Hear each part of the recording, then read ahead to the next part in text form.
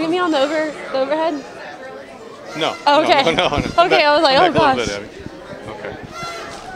This is John Hansen with FloridaPhysique.com. We are at the 2014 Gainesville Classic out in Gainesville, Florida. I'm here with Abby Powell, who was our bikini overall winner. How are you feeling? Very excited. I never dreamed for a second that I'd win first, let alone be up here, but I won, so it's very exciting and nerve-wracking all at the same time. So tell us about yourself, Amy. How many shows have you done? What got you into this? This is my first one. Yes, I actually work out like every day. I used to do cheerleading, and now I'm a cheerleading coach. And one of my friends does the bodybuilding, so I ran into him at the gym, and he kind of just directed me where to start, and then it went from there. So he thought you had the physique to do bikini, huh? He did. I love cookies. I have a huge sweet tooth. Yeah, me too. I had to overcome that, but I found Quest bars, and they saved my life, and so now that's it. So how long did you diet for the show?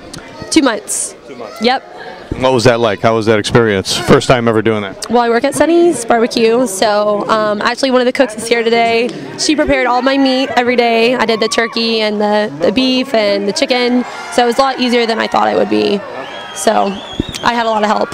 And how about the training? How was that? Because you do a lot of cheerleading, you said, but how is that different, from the cheerleading? Obviously much different. Much different. I like to do cardio with my young girls. I did a lot of sprints and suicides, so when I conditioned them, I got your cardio out of the way doing that. Yep, and then after the gym, or after cheer, I would go to the gym and do weights. So, yep. So it's all exciting. I definitely want to come back and do it again. Rock the stage. Big fan support out here. A lot of your family was here cheering you on. Friends, family, a lot of my coworkers. So.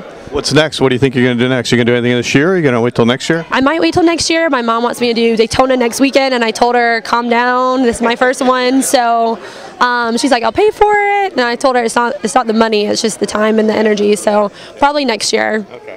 Well, congratulations, Abby. Thank you so much. All right. For John Hansen, this is FloridaPhysique.com.